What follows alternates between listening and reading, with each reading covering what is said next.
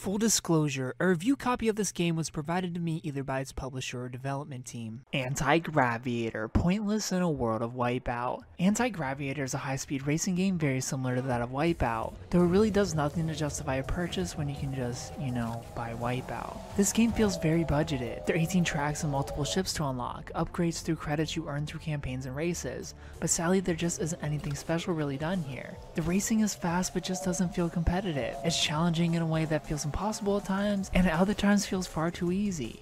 There's no sense of what's to come in races, making it hard to really get a feel or grasp of the game. Races kind of feel random because of that. You're either going to do really well or really awful, with no rhyme or reason for it. One aspect this game does have that differs from the likes of Wipeout is its trap system. Throughout the tracks there are pickups that can be used as speed boosts or to activate traps on the track. These traps are usually what you're about to drive into, so it's a bit of a risk reward to activate and possibly mess up an opponent ahead of you. However, I found the system to not be as rewarding as it could be, so it eventually just became a nuisance of a mechanic when other drivers would use it. All in all, Antigraviator is what your mom would call Wipeout at home. It feels generic and unimaginative. Not to say it isn't fun, just saying Wipeout exists. Buy Wipeout.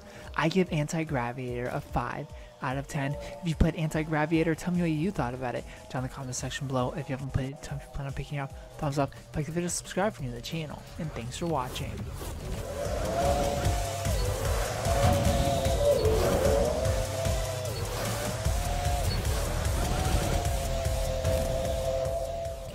If you like this video, please consider supporting me on Patreon so that I can continue to bring you reviews for all the newest games at patreon.com/superkengaming. You'll get access to early audio and video versions of reviews, exclusive Let's Play videos, and you'll even get to choose the game I play next. Thanks for watching, and of course, stay beautiful.